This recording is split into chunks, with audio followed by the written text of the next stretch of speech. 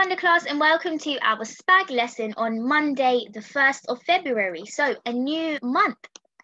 Let's see what we are learning about today. So, we are learning how to start sentences in a variety of interesting ways, and we're going to be using the Tusk fish as a way to help us to do this. So, I'm just going to read you the clip description before I play the clip. So, the colourful orange dotted tusk fish, also known as the anchorfish, can be found in the warm waters of the Indian Ocean near Sri Lanka. Living in the reefs there, it can grow up to 50 centimetres long. There are many different types of tusk fish, several of which have brightly coloured markings such as the harlequin tusk fish. In this fascinating clip, an amazing snaggle-toothed orange dotted tusk fish can be seen throwing a clam against some hard coral. He does this in an attempt to crack it open so that he can feast on its fleshy contents. Dropping the clam repeatedly whilst trying to open it, the tuskfish shows determination and perseverance by not giving up.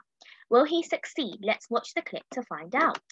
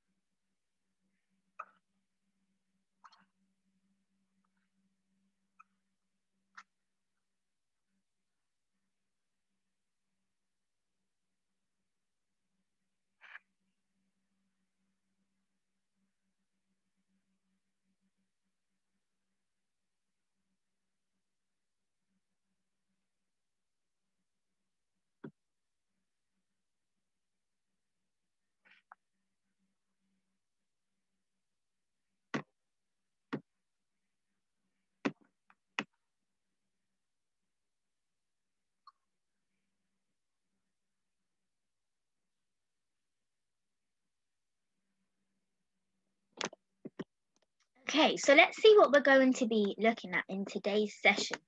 Let's go to the grammar bit. So here are some of the things that you can complete in today's lesson. So read the 4 sentences opposite.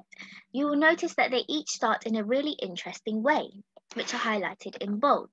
The first sentence starts with an ly ending adverb. The second starts with an ing ending verb. And the third sentence starts with an ed ending verb. The fourth sentence starts with a simile. Don't forget that a simile is a descriptive tool that uses the word as or like to compare one thing to something else. So, number 1, speedily, the tuskfish swims to its underwater kitchen to open the clam. Number 2, throwing the clam against the coral, the tuskfish tries to get its food. Number 3, smashed against the coral, the clam shells eventually breaks apart. And number 4, like a hammer, the tuskfish hits the clam repeatedly against the coral. So, see if you can have a go with replacing the words speedily, throwing, and smash with a different alternative. So have a go at writing out some of those sentences. Here is a did you know that the stunning harlequin tuskfish usually has 8 pairs of alternating orange, blue and white bands on its body and prominent sharp blue teeth. Did you know that? Here are your whiteboard challenges. So you've got 3 challenges which I want you to have a go at completing today. Now remember, you can go onto this website yourself and actually do the activities from here and then send the pictures onto Tapestry. So have a go at doing these. You've got challenge 1, which is starting with a verb ending in ing or an adverb ending in ly. Copy and complete the first sentence. Challenge number 2, copy and complete the second sentence that starts with a simile, as stubborn as a mule, the tusk fish, and continue that. Challenge number 3, using some of the descriptive words from the word wall, write your own scintillating sentences about the tusk fish featured in the film clip.